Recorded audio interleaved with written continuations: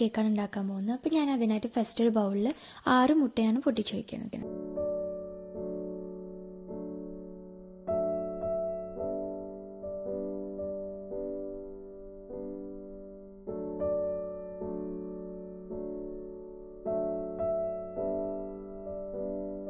ഞാൻ 6 മുട്ടയും പൊട്ടിച്ചെടുത്തു കഴിഞ്ഞു. ഇനി ഇത് ജസ്റ്റ് ഒന്ന് പത വരുന്നവരെ നമുക്കൊന്ന് ബീറ്റ് ചെയ്തെടുക്കാം.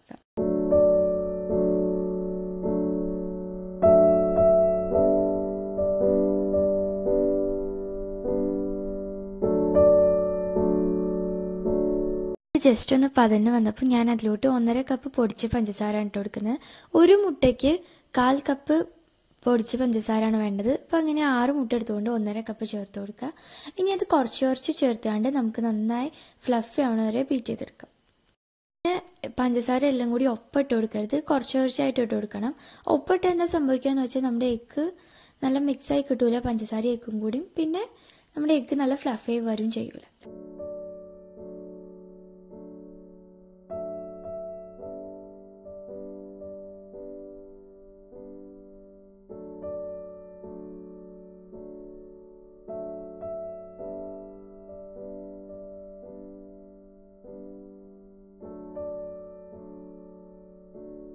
അപ്പോൾ ഇങ്ങനെ ആയിരിക്കും നമ്മുടെ എഗ്ഗ് ഉണ്ടാവുക. നല്ല ഫ്ലഫായി വന്നിട്ടുണ്ട് ഈ എഗ്ഗ്. ഞാൻ കേക്ക് ബേക്ക് ചെയ്യാനുള്ളതാണ് റെഡിയാക്കുന്നത്. അപ്പോൾ ഞാൻ അതിനായിട്ട് ഒരു ചെമ്പട്ടിയാണ് എടുത്തിട്ടുള്ളത്. ഇനി അതിൽ ഫുള്ളായിട്ട് ഉപ്പ് പരത്തി കൊടുത്തിട്ട് ഒരു സ്റ്റാൻഡ് വെച്ച് കൊടുക്കണം. എന്നിട്ട് സ്റ്റാൻഡ് വെച്ച് കൊടുത്ത് കഴിഞ്ഞിട്ട് അത് മൂടി വെച്ചിട്ട് ഒരു വെയിറ്റിൽ എന്തെങ്കിലും വെച്ചിട്ട് ആ ഒരു 10 മിനിറ്റ് പ്രീ ഹീറ്റ് ചെയ്യാനായിട്ട് വെക്കാൻ ചെയ്യുന്നത്. ഞാൻ കേക്കിലോട്ടുള്ള ഡ്രൈ ഇൻഗ്രീഡിയൻസ് ആണ് അരിച്ചെടുക്കുന്നത്. അപ്പോൾ ഞാൻ ഫസ്റ്റ് അതിനായിട്ട് ഒരു അരിപ്പയിലോട്ട് 1/4 കപ്പ് മൈദ ആണ് എടുക്കുന്നത്. ഒരു മുട്ടയിലോട്ട് നമ്മൾ 1/4 കപ്പ് ഡ്രൈ ഇൻഗ്രീഡിയൻസ് ആണ് വേണ്ടത്. അപ്പോൾ ഞാൻ അതുകൊണ്ടാണ് ഇവിടെ 1/4 കപ്പ് മൈദ എടുത്തിട്ട് അതിലോട്ട് 1/4 കപ്പ് കൊക്കോ പൗഡറാണ് ചേർക്കുന്നത്. അപ്പോൾ മൊത്തത്തിൽ 1.5 കപ്പായില്ലേ. അപ്പോൾ ഇനി ഞാനിപ്പോൾ ഇതിലോട്ട് 1 ടീസ്പൂൺ കോഫി പൗഡറും കൂടി ചേർക്കുന്നുണ്ട്. ഇത് വേണമെങ്കിൽ ചേർത്താൽ മതി. ഇനി നമുക്കിത് നന്നായിട്ട് അരിച്ചെടുക്കാം. നമ്മൾ ആ ഡ്രൈ ഇൻഗ്രീഡിയൻസ് നമ്മൾ നന്നായി മിക്സ് ചെയ്തെടുക്കണം. നന്നായി മിക്സ് ചെയ്തെടുത്തിട്ടില്ലെങ്കിൽ നമ്മുടെ കേക്ക് കൊഴിഞ്ഞു പോകാനൊക്കെ ചാൻസ് കൂടുതലാണ്. ഇനിയിപ്പോൾ ഞാൻ എഗ് മിക്സ്ചറിന് കുറച്ച് ഒരു ബൗളിലോട്ട് എടുത്തിട്ട് അതിൽ കുറച്ച് വെജിറ്റബിൾ ഓയിൽ മിക്സ് ചെയ്തെടുക്കാൻ പോവുകയാണ്. ഞാൻ അതിനായിട്ട് 2 ടേബിൾ സ്പൂൺ വെജിറ്റബിൾ ഓയിലാണ് ചേർക്കുന്നത്. ഞാനിവിടെ സൺഫ്ലവർ ഓയിലാണ് ചേർക്കുന്നത്. നിങ്ങൾക്ക് ഏത് ഓയിലും ചേർക്കാം, പക്ഷെ ഒലീവ് ഓയിൽ ചേർക്കരുത്. എന്നിട്ട് നമുക്ക് നന്നായി മിക്സ് ചെയ്തെടുക്കാം. ഇപ്പോൾ 6 മുട്ട എടുത്തുകൊണ്ടാണ് ഞാൻ വേറെ ബൗളിൽ ഇട്ടുകൊണ്ട് ഓയിൽ മിക്സ് ചെയ്തെടുത്ത്. ചിലപ്പോൾ അത് നമ്മുടെ എഗ്ഗ് ഫ്ലഫി ആയി വന്നത് താന്നു പോകാൻ ചാൻസ് ഉണ്ട്. ഒരു 4 മുട്ടക്കാണെങ്കിൽ നമുക്ക് ഡയറക്റ്റായിട്ട് എഗ് മിക്സ്ചറിലോട്ട് ചേർത്താം. അപ്പം ഞാൻ എഗ്ഗിലോട്ട് ആ വെജിറ്റബിൾ ഓയിലിൻ്റെ മിക്സ് ഇട്ട് കൊടുത്താണ്ട് നന്നായി ഇൻകോപ്പറേറ്റ് ചെയ്തെടുക്കുകയാണ് ചെയ്യുന്നത്. അപ്പം നമ്മളത് ജസ്റ്റ് ഒന്ന് ഓവർ ബീറ്റ് ചെയ്യേണ്ട, ജസ്റ്റ് ഒന്ന് മിക്സ് ആയി എടുത്താൽ മതി.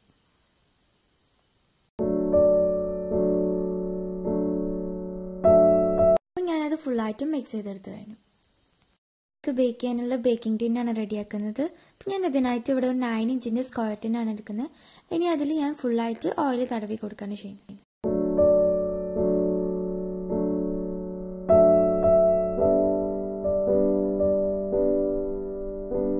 ഓയിൽ തടവി കൊടുത്താൽ നമുക്ക് അതിലോട്ട് ബട്ടർ പേപ്പർ വെച്ച് കൊടുക്കാം.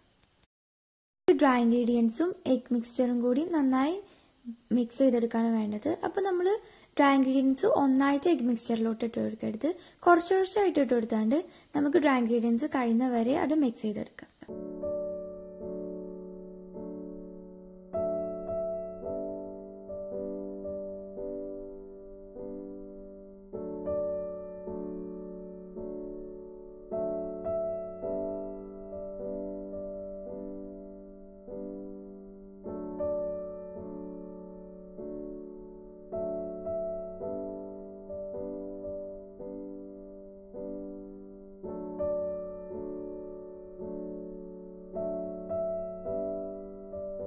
ഞാനത് മിക്സ് ചെയ്ത് കഴിഞ്ഞു. ഇനി ഞാനിപ്പോൾ കേക്ക് പൊങ്ങി വരാനായിട്ട് 1.5 ടീസ്പൂൺ ബേക്കിംഗ് സോഡയിലോട്ട് 1/8 കപ്പ് വിനാഗറാണ് ചേർക്കുന്നത്. 1/8 കപ്പ് പറഞ്ഞാൽ 2 ടേബിൾ സ്പൂൺ വിനാഗർ. എന്നിട്ട് അത് നമുക്ക് നന്നായി മിക്സ് ചെയ്തെടുക്കാം.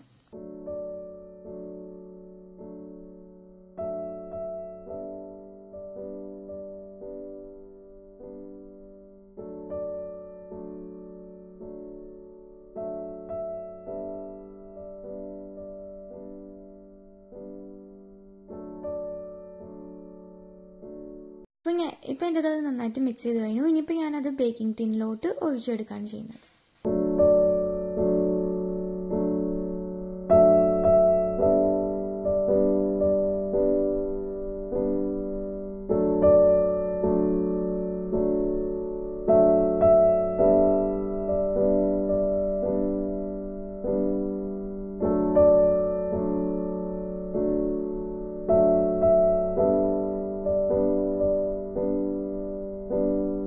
ബേക്കിംഗ് ടിന്നിലോട്ട് ഒഴിച്ചെടുത്തിട്ട് നമുക്കത് എയർ ബബിൾസ് പോകാനായിട്ടൊന്ന് തട്ടി കൊടുക്കാം.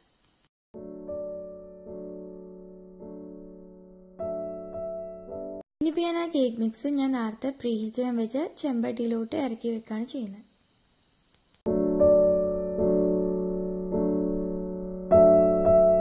ഇറക്കി വെച്ച് കഴിഞ്ഞാൽ നമുക്ക് ആ ചെമ്പട്ടി മൂടിക്കാണ്ട് അതിന്മേൽ ഒരു വെയിറ്റുള്ള സാധനം വെച്ച് കൊടുക്കാം. എന്നിട്ടൊരു 45 മിനിറ്റ് കഴിഞ്ഞിട്ട് നമുക്ക് തുറന്നു നോക്കാം ബേക്ക് ആയിട്ടുണ്ടോ ഇല്ലെന്നോ. ഒരു 45 മിനിറ്റ് കഴിഞ്ഞപ്പോൾ എൻ്റെ കേക്ക് ബേക്ക് ആയിട്ടുണ്ട്. ഒരു സ്ക്വയർ ഏറ്റവും കുത്തി നോക്കുമ്പോൾ നല്ല ക്ലീൻ ആയിട്ട് വരുന്നുണ്ട്. കേക്ക് നല്ല സോഫ്റ്റ് ആൻഡ് സ്പഞ്ചിയാണ്. ഇനി നമുക്കിത് ലെയേഴ്സ് ആയിട്ട് കട്ട് ചെയ്തെടുക്കാം. ഞാനിവിടെ 4 ലെയേഴ്സ് ആയിട്ടാണ് കട്ട് ചെയ്യാനായിട്ട് പോകുന്നത്. നിങ്ങൾക്ക് വേണമെങ്കിൽ 3 ലെയേഴ്സ് ആയിട്ട് കട്ട് ചെയ്യാം. എനിക്കിപ്പോൾ കുറച്ച് ലെയേഴ്സ് അധികം വേണമെന്ന് തോന്നി, അതുകൊണ്ടാണ് ഇപ്പോൾ ഞാൻ 4 ആയിട്ട് കട്ട് ചെയ്യുന്നത്. എത്ര വെച്ച് കട്ട് ചെയ്താലും കുഴപ്പമില്ല, 3 or 4 വെച്ച് കട്ട് ചെയ്തെടുക്കാം.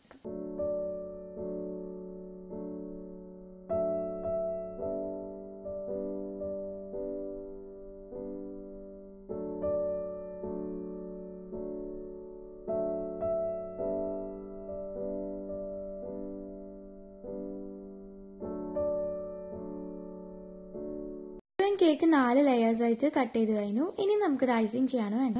കേക്ക് ബോർഡ് വെച്ചിട്ട് അതിൽ കുറച്ച് വിപ്പിംഗ് ക്രീം അപ്ലൈ ചെയ്തിട്ട് ഫസ്റ്റ് ലെയർ വെച്ച് കൊടുക്കുകയാണ് ചെയ്യുന്നത്.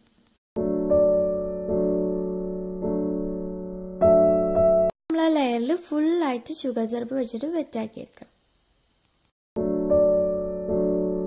ഫുള്ളായിട്ട് ഞാൻ ഷുഗർ സിറപ്പ് ആയിട്ടും വെറ്റാക്കി എടുത്തു. ഇനിയിപ്പോൾ ഞാൻ ആ ലെയറിൽ വിപ്പിംഗ് ക്രീം അപ്ലൈ ചെയ്യാണ് ചെയ്യുന്നത്. ഞാനിവിടെ റിച്ചിൻ്റെ സൺവിപ്പാണ് യൂസ് ചെയ്യുന്നത്. വിപ്പിംഗ് ക്രീം എങ്ങനെ ബീറ്റ് ചെയ്യാമെന്ന് ഞാൻ റെഡ് വെൽവെറ്റിൻ്റെ റെസിപ്പിയിൽ പറഞ്ഞിട്ടുണ്ട്. പക്ഷെ അതിൽ വിപ്പിംഗ് ക്രീമിക്ക് ക്രീം ചീസും കൂടി മിക്സ് ചെയ്യുന്നുണ്ട്. പക്ഷെ ബ്ലാക്ക് ഫോറസ്റ്റിൽ ക്രീം ചീസ് മിക്സ് ചെയ്യേണ്ട ആവശ്യമില്ല. ഫസ്റ്റ് ലെയറിൽ വിപ്പിംഗ് ക്രീം അപ്ലൈ ചെയ്തു. ഇനിയിപ്പോൾ ഞാൻ സെക്കൻഡ് ലെയറാണ് വെക്കുന്നത്. ഈ സെക്കൻഡ് ലെയർ ചെറുതായിട്ടൊന്ന് പൊട്ടിപ്പോയിട്ടുണ്ട്. ഇതിപ്പോൾ ഞാൻ നിങ്ങളെ കാണിക്കാനുള്ള കാരണം എന്ന് വെച്ചാൽ നിങ്ങളുടെ ലെയേഴ്സ് പൊട്ടിപ്പോയിട്ടുണ്ടെന്നുണ്ടെങ്കിൽ നിങ്ങൾ പേടിക്കേണ്ട. അത് ജോയിൻ ചെയ്തുകൊണ്ട് വെച്ചാൽ നമ്മുടെ കേക്ക് നല്ല അടിപൊളി ടേസ്റ്റിനായിരിക്കും. അപ്പം ഞാനതൊന്ന് ജസ്റ്റ് ജോയിൻ ചെയ്ത് വെക്കുകയാണ് ചെയ്യുന്നത്. നമ്മളത് ജോയിൻ ചെയ്ത് വെച്ചാൽ നമുക്ക് അത് ഷുഗർ സിറപ്പ് വെച്ചിട്ട് നന്നായി വെറ്റാക്കി എടുക്കാം. വെറ്റാക്കി എടുത്തിട്ട് നമുക്ക് ആ ലെയറിൽ വിപ്പിംഗ് ക്രീം അപ്ലൈ ചെയ്യാം. ഇതുപോലെ നമ്മൾ എല്ലാ ലെയറിലും വിപ്പിംഗ് ക്രീം അപ്ലൈ ചെയ്യാം.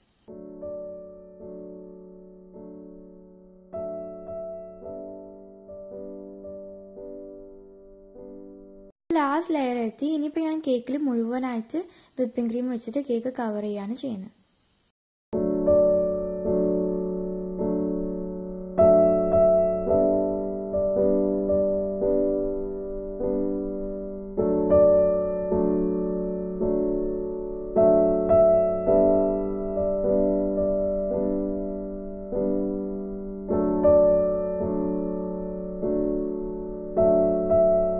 മുഴുവനായിട്ട് വിപ്പിംഗ് ക്രീം അപ്ലൈ ചെയ്ത് കഴിഞ്ഞു. ഇനി ഞാനതൊരു സ്ക്രേപ്പർ വെച്ചിട്ട് ജസ്റ്റ് ഒന്ന് ഫിനിഷ് ചെയ്തെടുക്കുകയാണ് ചെയ്യുന്നത്. ഞാനിപ്പോൾ സ്റ്റീലിൻ്റെ സ്ക്രേപ്പറാണ് യൂസ് ചെയ്യുന്നത്. നിങ്ങൾക്ക് വേണമെങ്കിൽ പ്ലാസ്റ്റിക്കിൻ്റെ ഒക്കെ യൂസ് ചെയ്യാം. ജസ്റ്റ് അതൊന്ന് സ്ക്രേപ്പ് ചെയ്തെടുത്താൽ മതി. പിന്നെ സ്ക്വയർ കേക്ക് ആയതുകൊണ്ട് നല്ല സുഖമായിരിക്കും സ്ക്രേപ്പ് ചെയ്തെടുക്കാനായിട്ട്. ഇനിയിപ്പോൾ നമ്മുടെ കേക്ക് ബോർഡിൻ്റെ ഇടയിലുള്ള വിപ്പിംഗ് ക്രീമൊക്കെ ഞാനിപ്പോൾ ഒരു ടിഷ്യൂ പേപ്പർ വെച്ചിട്ട് തുടച്ചെടുക്കാൻ ചെയ്യുന്നത്.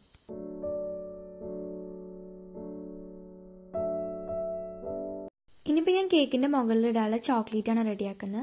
അപ്പോൾ നമ്മൾ അതിന് റൂം ടെമ്പറേച്ചറിലുള്ള ചോക്ലേറ്റ് തന്നെ എടുക്കണം. അപ്പോൾ നമുക്ക് നല്ല കേൾസായി കിട്ടുള്ളൂ. എന്നിട്ടത് ജസ്റ്റ് ഒരു പീലർ വെച്ചിട്ട് പീൽ ചെയ്തെടുത്താൽ മതി. നമുക്ക് എത്ര വേണമെന്ന് വെച്ചാൽ അതിനനുസരിച്ച് പീൽ ചെയ്തെടുക്കാം. ഇനിയിപ്പോൾ ഞാനിവിടെ ചോക്ലേറ്റ് കേക്കിൻ്റെ മുകളിൽ ഫുള്ളായിട്ട് ഇട്ട് കൊടുക്കുകയാണ് ചെയ്യുന്നത്. നിങ്ങൾക്ക് എത്രത്തോളം വേണം അതിനനുസരിച്ച് ഇടാം. ഓരോരുത്തരുടെ ചോയ്സിനനുസരിച്ച് എടുക്കും. അപ്പോൾ ഞാനിപ്പോൾ ജസ്റ്റ് ഒരു മീഡിയം ആയിട്ടാണ് ഇടുന്നത്. ഒരുപാട് ഇടുന്നില്ല, എന്നാൽ പച്ച കുറച്ചും ഇടുന്നില്ല.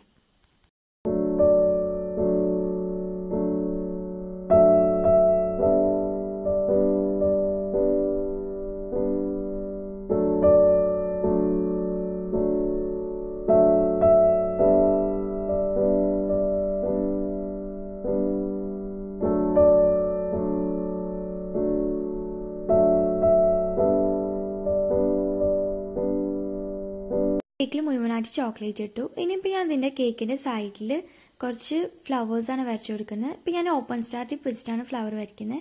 നിങ്ങൾക്ക് ഏത് നോസിൽ യൂസ് ചെയ്തിട്ടും ഫ്ലവർ വരയ്ക്കാം. നിങ്ങളുടെ ഐഡിയക്ക് അനുസരിച്ച് നിങ്ങൾക്ക് ഫ്ലവർ വരയ്ക്കാം.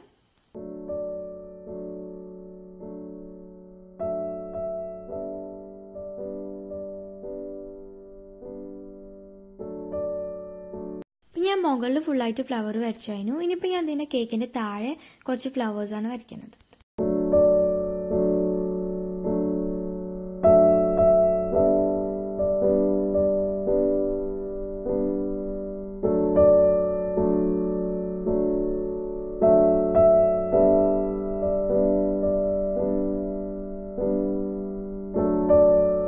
ഫ്ലവർ വരച്ചു കഴിഞ്ഞു. ഇപ്പോൾ ഈ കേക്ക് ഇവിടെ റെഡി ആയിട്ടുണ്ട്. ഇനി നമുക്കിത് 4-5 മണിക്കൂർ ഫ്രിഡ്ജിൽ വെച്ചിട്ട് കട്ട് ചെയ്തെടുക്കാം.